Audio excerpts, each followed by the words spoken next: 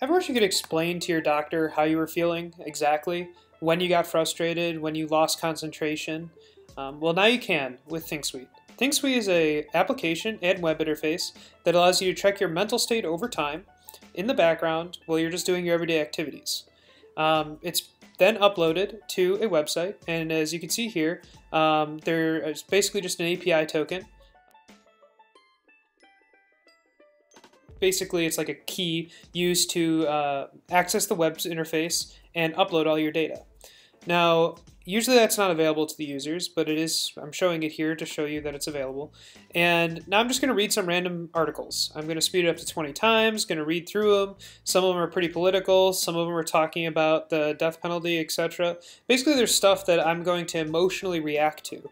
So then when we transition over to the web interface, you're going to see some of the waves and how engaged I am and my excitement or how aroused I am and how frustrated I get. Now some of these waves are bottom out at 0.